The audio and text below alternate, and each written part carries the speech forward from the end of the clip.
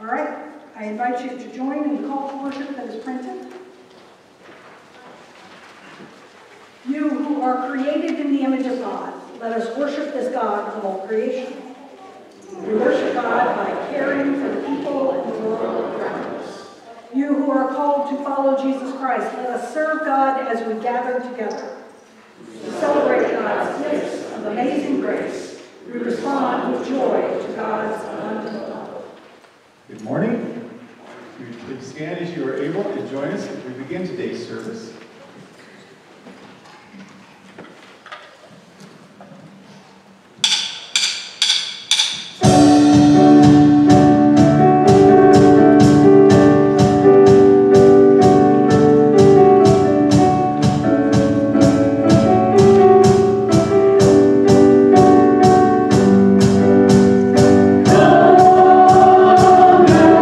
Time to worship.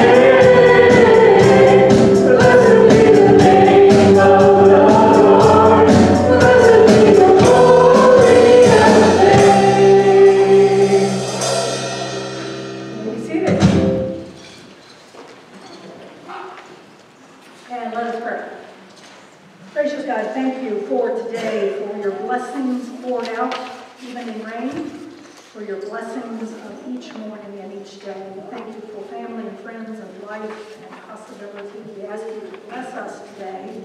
Help us to hear you. Help us to understand your call for us. Help us to feel your presence and receive that grace that you give. We pray all this in Jesus' name. Amen.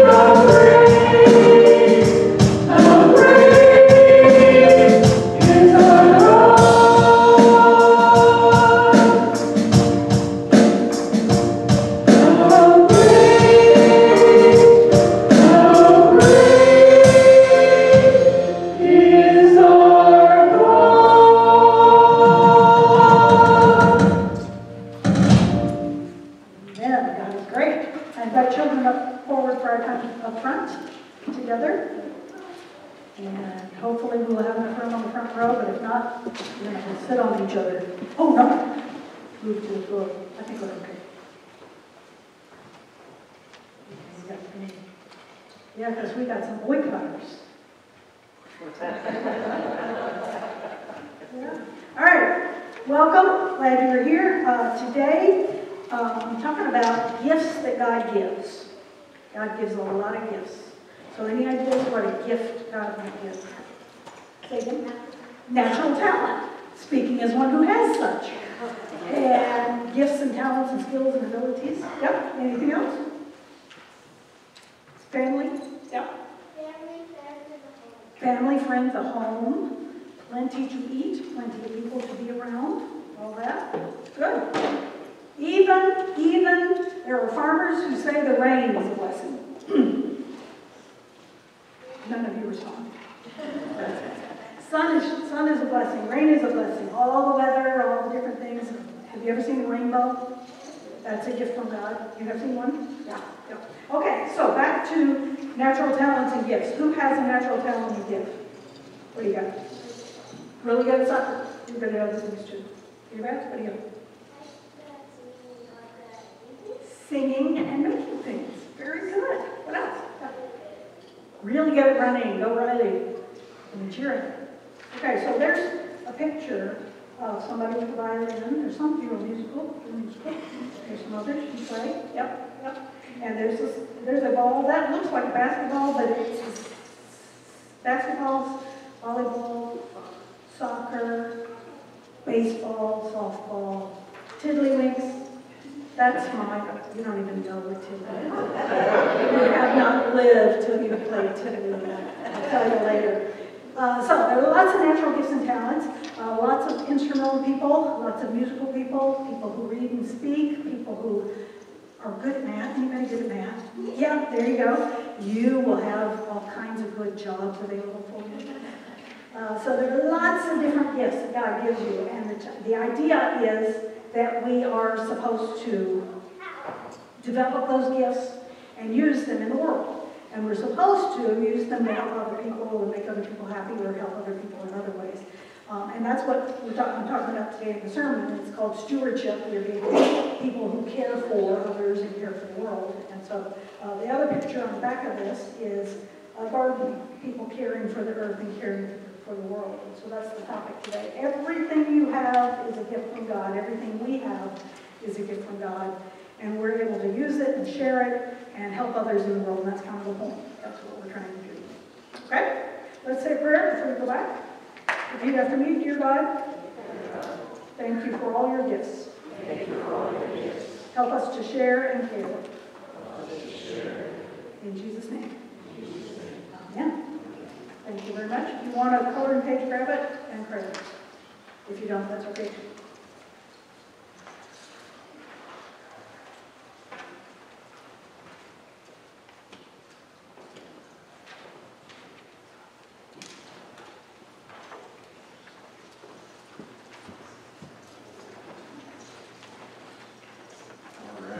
Good morning. We have several readings today, so strap in here. First reading today is Genesis 1, verses 26 through 28. Then God said, "Let us make humans in our image, according to our likeness, and let them have dominion over the fish of the sea, and over the birds of the air, and over the cattle, and over all the wild animals on the earth, and over every creeping thing that creeps upon the earth." So God created humans in his image. In the image of God, he created them. Male and female, he created them. God blessed them. And God said to them, "Be fruitful and multiply, and fill the earth and subdue it, and have dominion over the fish of the sea, and over the birds of the air, and over every living thing that moves upon the earth." Second reading, Genesis 12, verses 1 through 3. Now the Lord said to Abram, "Go from your country and your kindred and your father's house to the land that I will show you. I will make of you a great nation, and I will bless you and make your name great, so that you will be a blessing. I will bless those who bless you, and the one who curses you I will curse. And in you all the families of the earth shall be blessed." Our next reading is Luke chapter 4, verses 16 through 21. When Jesus came to Nazareth, where he had been brought up, he went to the synagogue on the Sabbath day, as was his custom. He stood up to read, and the scroll of the prophet Isaiah was given to him. He unrolled the scroll and found the place where it was written, "The Spirit of the Lord is upon me, because he has anointed me to bring you the good news to the poor. God has sent me to proclaim release to the captives, and recovery of the sight to the blind, to set free those who are oppressed, to proclaim the year of the Lord's favor." And he rolled up the scroll, gave it back to the attendant, and sat down. The eyes of all the synagogue were fixed on him. Then Jesus began to say to them, "Today this scripture has been fulfilled in your hearing." Our next reading, Luke chapter 6, verse 38. "Give, and it will be given to you. A good measure, pressed down, shaken together, running over, will be put into your lap. For the measure you give will be the measure you get back." Our next reading, Luke chapter 12, verse 48b. "From everyone to whom much has been given, much will be required. And from the one to whom much has been entrusted, even more will be demanded." Our last reading, John chapter 15, verses 7 through 12. "If you abide in me, and my words abide in you, ask for whatever you wish, and it will be done for you. My Father is glorified by this, that you hear much fruit and become my disciples. As the Father has loved me, so I have loved you. Abide in my love. If you keep my commandments, you will abide in my love, just as I have kept my Father's commandments and abide in his love. I have said these things to you so that my joy may be in you, and that your joy may be complete. This is my commandment, that you love one another as I have loved you." The word of the Lord. Thanks be to God. Oh, by the way, Seth, I have 3 or 4 more scriptures. What's a few more? Yes, I did stack the scripture. I'll tell you about that in a minute. There is a lot to say and a lot to be shared. Let's say another prayer. Gracious God, thank you for today, for this group gathered, for the chance to worship you, for the chance to be together. Help us as we hear your word and hear interpretation of your word. Help us to hear you. Help us to understand your message for today. Help us to feel your grace pouring over us and to be able to respond. We pray in Jesus' name. Amen. So, stewardship in the church, I believe, is one of the most misunderstood topics. We sometimes think of it primarily as financial fundraising, and that is just one teeny tiny corner of what good stewardship means. So I'm going to talk about the whole of stewardship today, and as the sermon title says, it's about responsibility, being able to respond, being responsible with the gifts that God has given us, all of the gifts that God has given us, being responsible with that which belongs to God and that which has been put on loan for us from God. Everything belongs to God, so everything we have is on loan to us from God. That includes care for the world, that includes honor in our relationships and our care for others, using our time wisely, identifying and developing our own talents and skills, as we talked about with the kids, and being wise with property and money included, and wise but also kind and generous as God is. So I chose this theme not because it is the most important to our faith, but I've been talking a lot about what it means to be Presbyterian, and stewardship actually explains a great deal about who we are. We try to be responsible in all things. Not necessarily in the dictionary, but if you see the word Presbyterian, responsible is very close to a definition of who we are. And I chose to talk about stewardship because we've been talking about the different pillars in our congregation, different committees, and today was the day for finance and operations. That is the pillar that is intended to support the work of all the other pillars, to make possible our mission and our discipleship education and our worship and fellowship opportunities. To make everything we do possible is what the work of finance and operations pillar is. This pillar tries to be responsible in the care of money and building and property and staff and all other things. Responsible. It's a wonderful word. It doesn't mean you're in charge. It doesn't mean you can do anything you want. It doesn't mean you are at the whim of everyone else. Responsible means you care care and you help and you support others. Responsible, able to respond when needed. To be responsible, you must stay fit and flexible and focused and be able to respond all at the same time. Fit and flexible and focused. It's a challenge. It is also a gift. It's a calling from God to be able to be responsible in such a way. Presbyterians are usually pretty good with money. Let me rephrase that.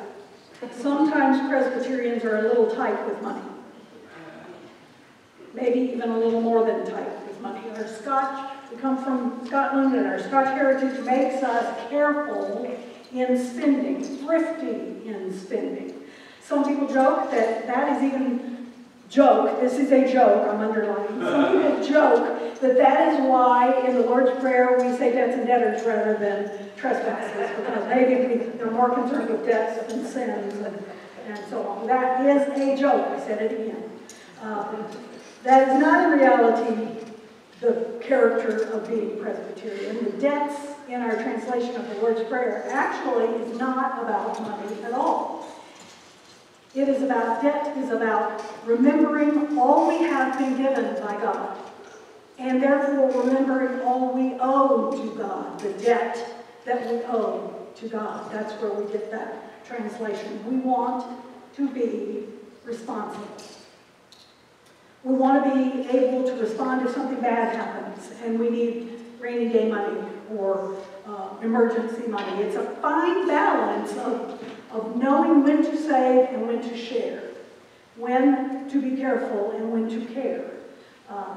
That goes for time and talent as well as money. There are limits, so we know that there are limits, and we don't want to wear ourselves down by doing too much. We don't want to leave ourselves wanting by not being careful. We want to be able to respond when needed. The thing is, the limits of our resources, the limits of our time and talent and money and other resources, the limits are not as fixed as we sometimes think they are. Not as fixed as we sometimes fear they are. I say I don't have time. But I do have time. I have the same amount of time as every other person. I have the same amount in every day. I just want to be careful how I use that precious hour. And sometimes guarding my time is so that I'm not exhausted when I need to be able to respond. So we are careful in all that we do. And it's so in the church as well. We can't do everything. We're careful about what programs we choose to support, what missions we are able to start, when to try new ideas. We are careful. We are responsible. But here's the thing. God's gifts are not limited. God's gifts are abundant and overflowing. Grace pours down and rains over us. God's grace is infinite. There is no limit. God provides for us everything we need and more than we will ever need. God provides. Being responsible not only means being careful, being responsible also means trusting God. Trusting the God who loves us and leads us, trusting that God will also provide for us, as God always does. And God will respond, God will offer everything we need to respond with generosity and joy. Sometimes resources are limited, but sometimes they are not. Fear makes us fall into the trap of seeing scarcity or being cautious.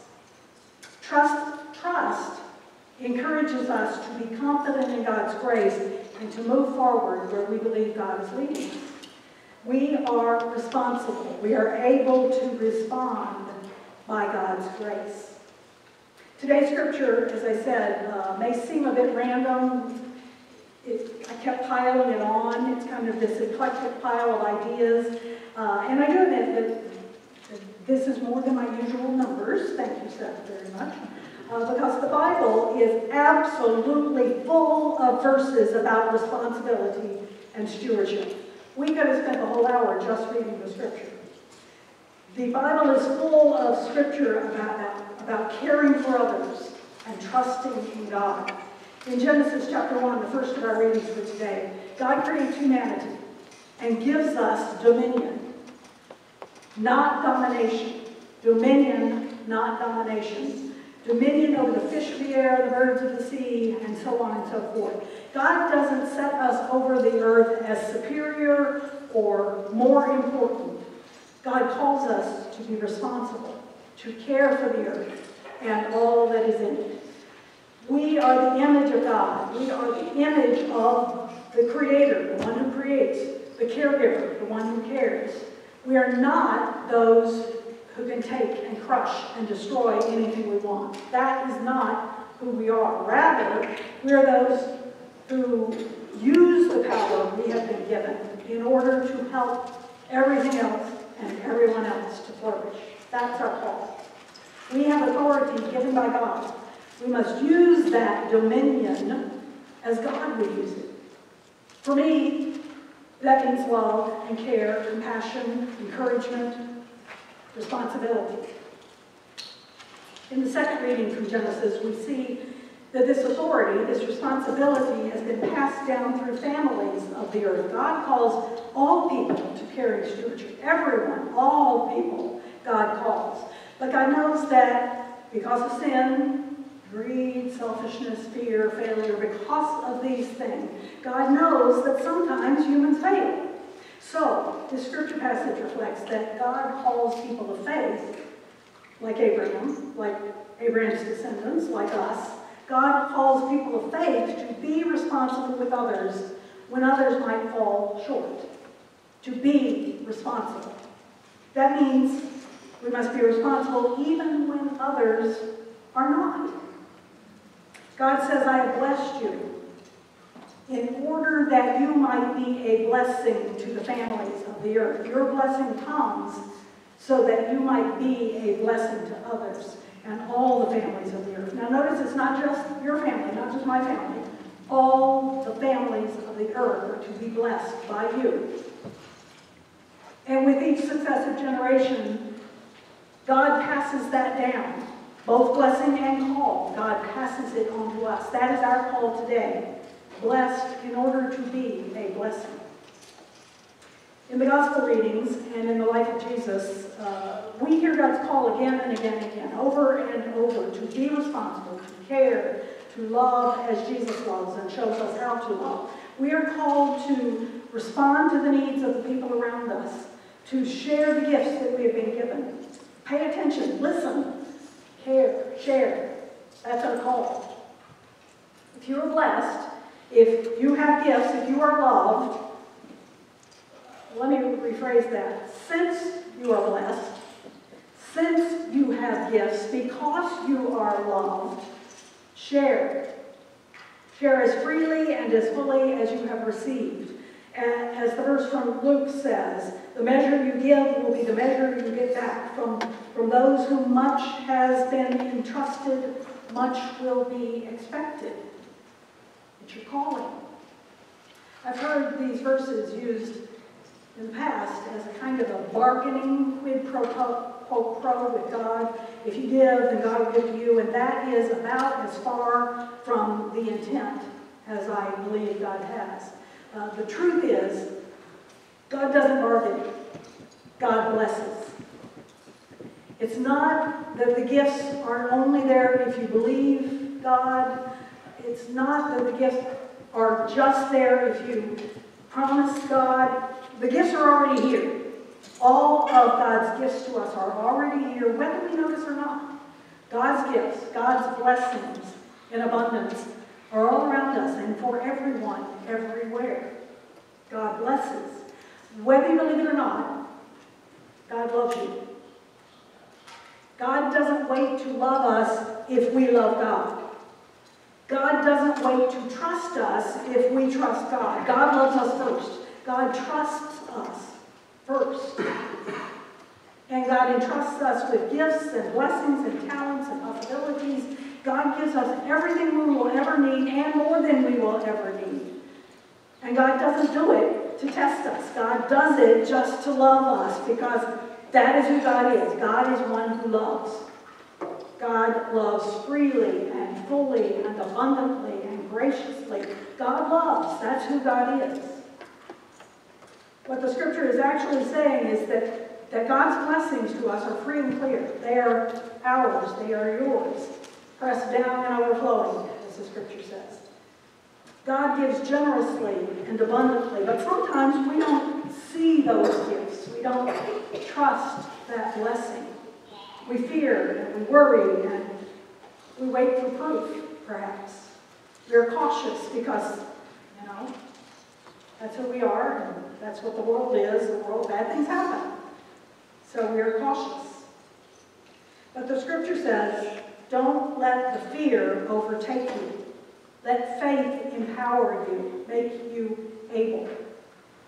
Receive the gifts of a loving and generous God. Receive the abundance and the certainty of our God of grace. Believe it and be blessed. Trust God. Then move forward as you are able. Respond as you are able to move forward by God's grace. Beloved, beautiful, blessed, gifted children of God, people of God, be responsible to God. Share the unending, overflowing, abundant, amazing love of God that has been poured over us, over you, and over all the world. Love, care, share by the grace of God. Amen.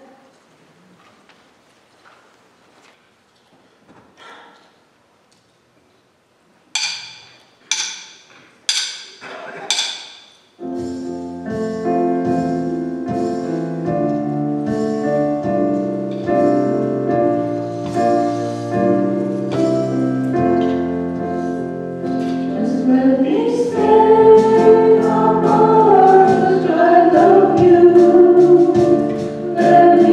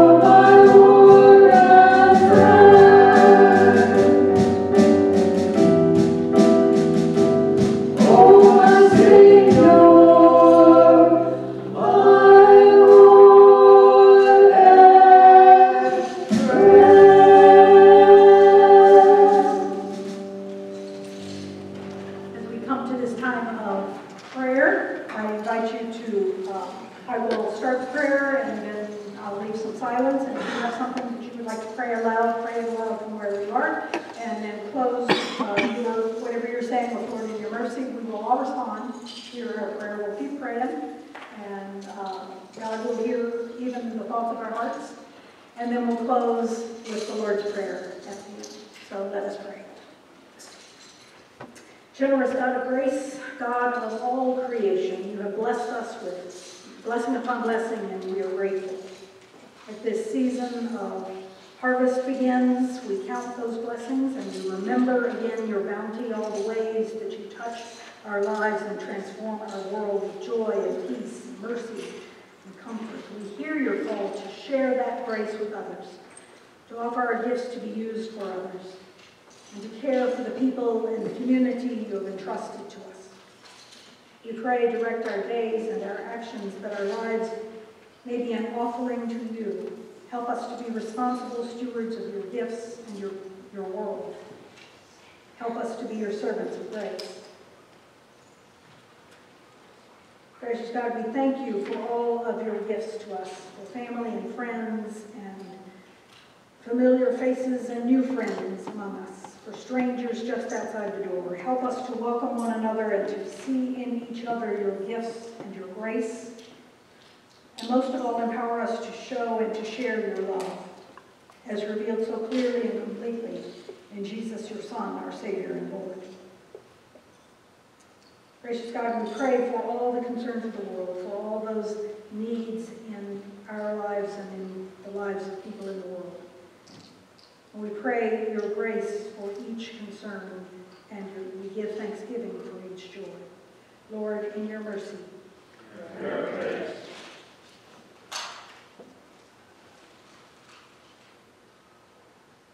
Pray for those who are traveling.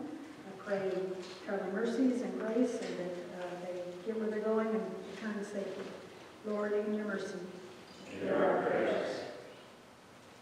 I pray for Laura and Marley and their family as they have lost both parents. And I pray for the Boner family as they are going through this process of saying goodbye. Bless them today and tomorrow. Lord, in your mercy. Hear our prayers.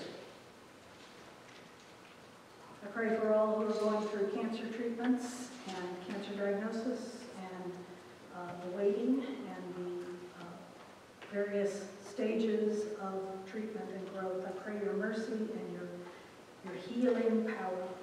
Lord, in your mercy. Hear our prayers.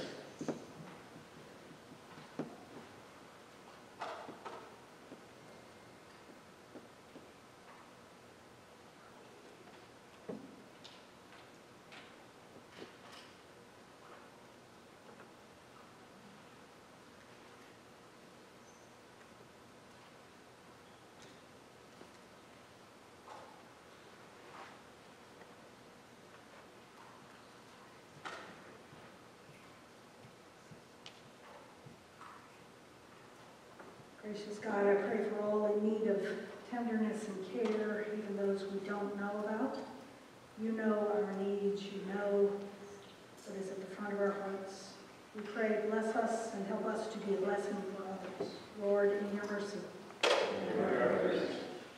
We pray with gratitude for all the ways you have blessed us, and we thank you most of all for the love you have shown us in Jesus Christ, your Son, our Lord, who taught us to pray as we now pray together, saying, Our Father, who art in heaven, hallowed be thy name. Thy kingdom come, thy will be done, on earth as it is in heaven. Give us this day our daily bread, and forgive us our debts, as we forgive our debtors.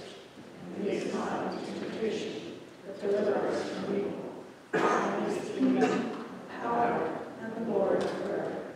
Amen. Please stand as you are able and join us as we conclude today's service.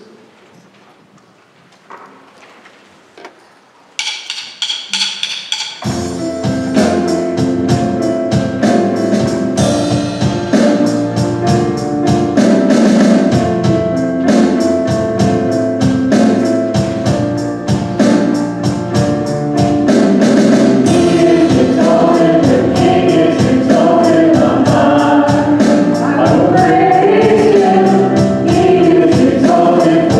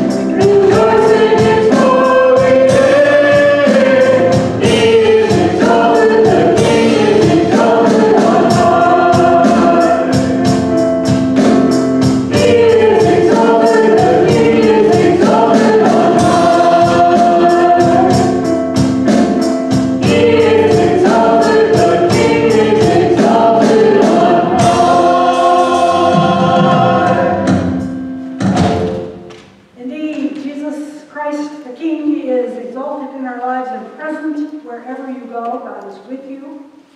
You have received God's blessing. Go out and share that blessing in the world. And may the grace of our Lord Jesus Christ, the love of God, the fellowship of the Holy Spirit be with you now and forevermore. Amen.